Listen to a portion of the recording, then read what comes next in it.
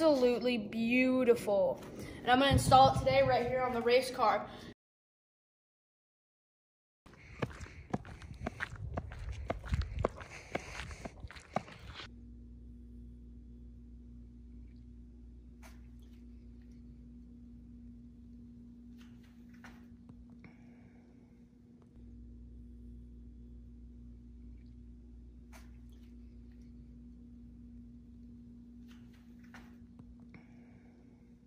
What's up, guys? Welcome back to our YouTube channel. Sorry if I look a little tired. I'm actually leaving to the Mint 400 tomorrow, and this just came in the mail. Our ZRP, proudly made in the USA, alternator for your RZR Turbo or your RZR Pro XP. So we got this in the mail. As you can see, it's beautiful, absolutely beautiful.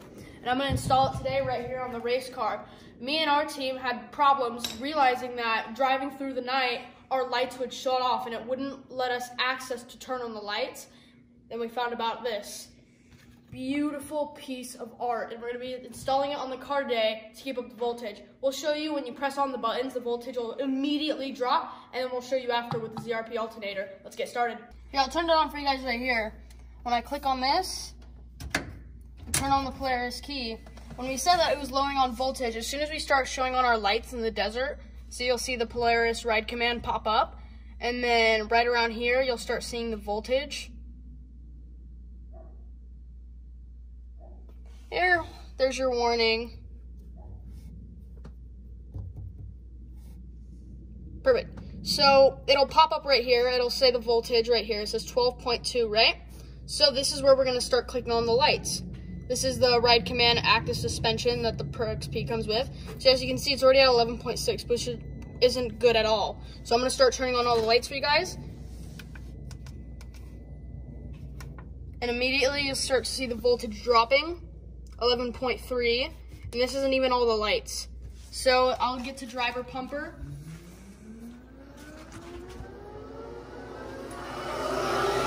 And fan override, and it's already at 11.3 volts.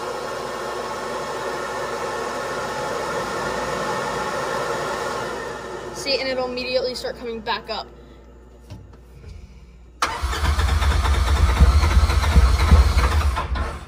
See, not even enough voltage to start the car, right? 12.2. Put on the lights for you guys.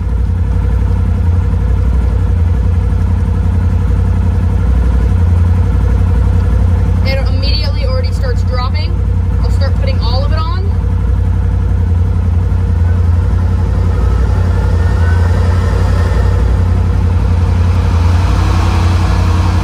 And it'll go right back up. Crazy. Now we're going to put in the ZRP alternator and we'll see how it goes from there.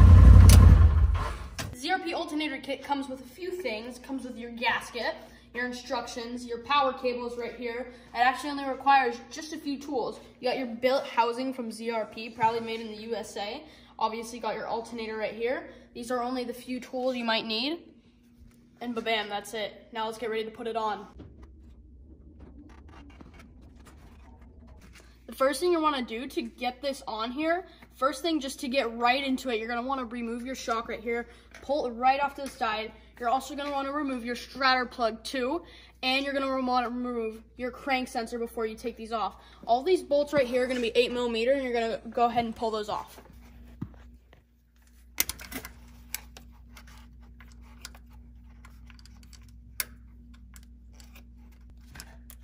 Perfect. Once you pull that off, that should be coming right off. Now once you've done that, you're going to want to carefully try and pull this right off.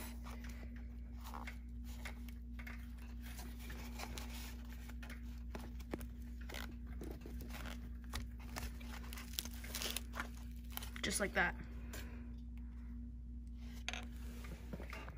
All right, perfect. Once you've taken off that right there, you should be ready to go to pull this right off.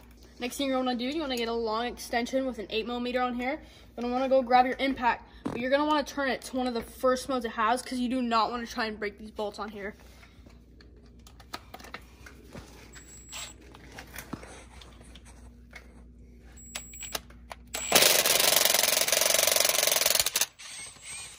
And very easily on that first mode. Those should be able to come right off, just like that. Now just repeat the same thing with all these right here. Let's go ahead and get started.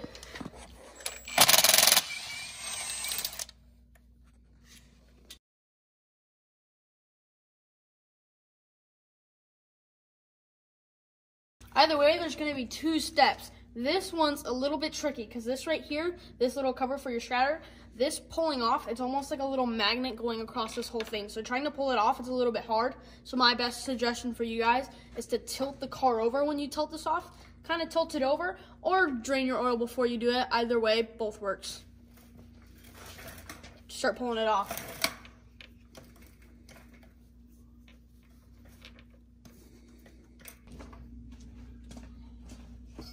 Once you go ahead and pull this out, right here, that little circle thing right there, that's going to be your stratter.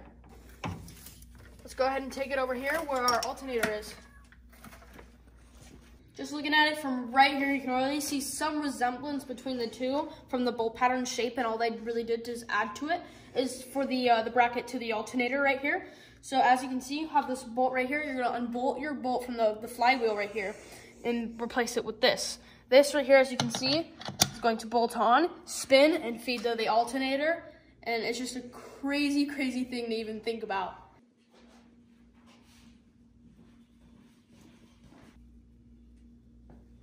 As you can see, you have your stratter right here. If you see the resemblance, there's 3 bolts right here that bolt right into place right there. And then your tiny little bracket inside of this cover right here that holds your wires in. As you can see, it's right there, right inside there.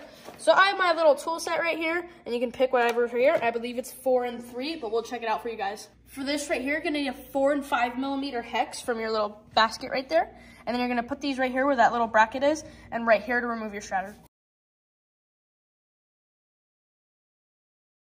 Once you've pulled out these 3 millimeters, your small little bracket right here should be able to pull right out, and your stratter, this should be able to pull right out too. As you can see, it's kind of weird looking, but it's pretty cool. Boom, right there. Before you install it right here, you're just gonna set that into place. Make sure you guys have blue Loctite for these bolts right here that go straight into there. After we're done with that, after switching everything, we're gonna have it flip it over, remove some of the casing so we can get access to some of that 8 millimeter bolts.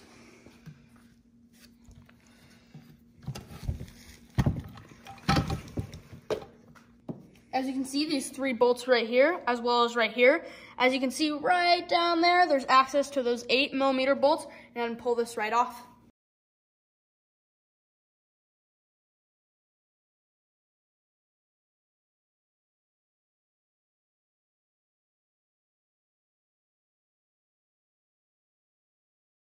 I'm pretty sure you can see you have all the access you need to access your 8 millimeter bolts on the side right there to mount it right onto the cover.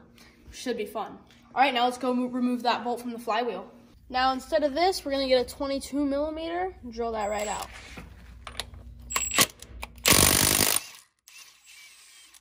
Pop right out there.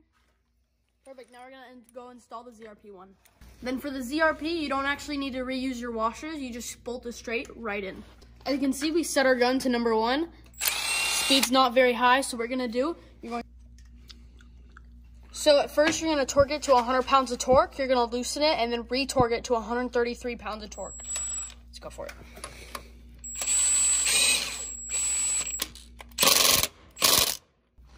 All right, perfect. Once you're done with that, we should get your alternator kit. Should pop right on there, but first you gotta replace your gasket, and you should be good.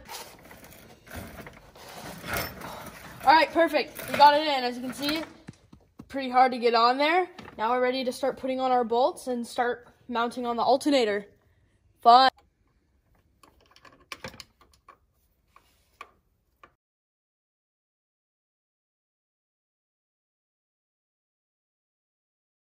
As you can see, we already installed everything. So we have our 8 millimeter bolts that we put in. Make sure you guys put your stratter sensors back on, your crank sensors back on. You should be good to go. And now it's actually time to put the alternator on it. Let's go do that. As you can see, we actually are using the ARP studs that we use on all the cars right here. Check this out, ARP down here that we use on all the suspension parts, and the ZRP products come with the ARP as well. These two right here, 35 foot-pounds of torque. This is what you're going to want to set it to when you get your kit.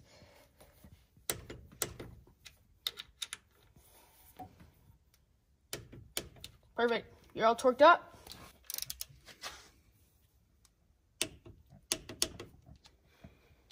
Right after we've done that, we already did our tensioner right here for that belt. We finished up, we torqued these to 35 pounds and this one to 10. We're finishing up, and now it's just time to put the cover back on.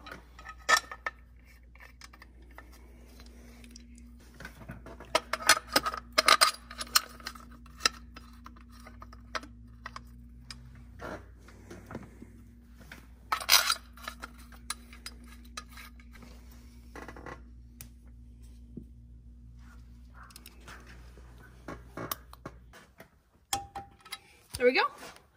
Perfect. We're basically all set. Now it's just time for the wiring, and it's done. We also love how ZRP did this little manual book right here.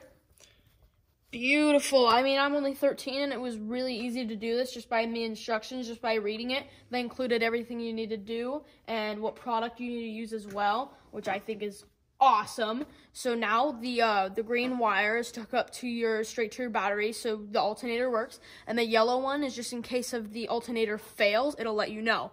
You don't have to run that if you don't want to, but yeah, that's definitely a need for the green one. And that was the easiest install I've ever had to do. Now, after you're done with your wiring, you just put on your shock and your tire, and you're good to go.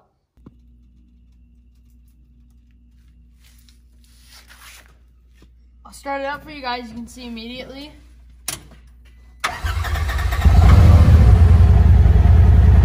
Watch, check this out. Pop up the Polaris logo.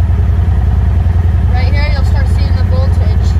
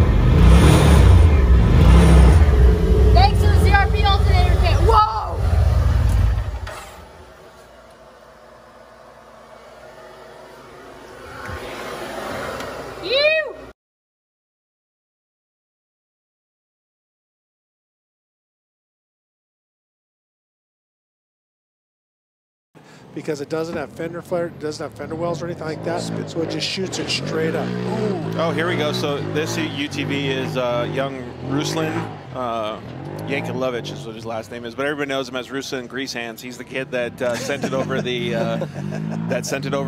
canal in Glamis. Oh, is that the little kid? Yeah, that's the little kid. Him? So I just love seeing all the kids, man. They're having so much fun doing this stuff. Oh yeah. And they're not sore the next day. They're like, what? I just got to drive around.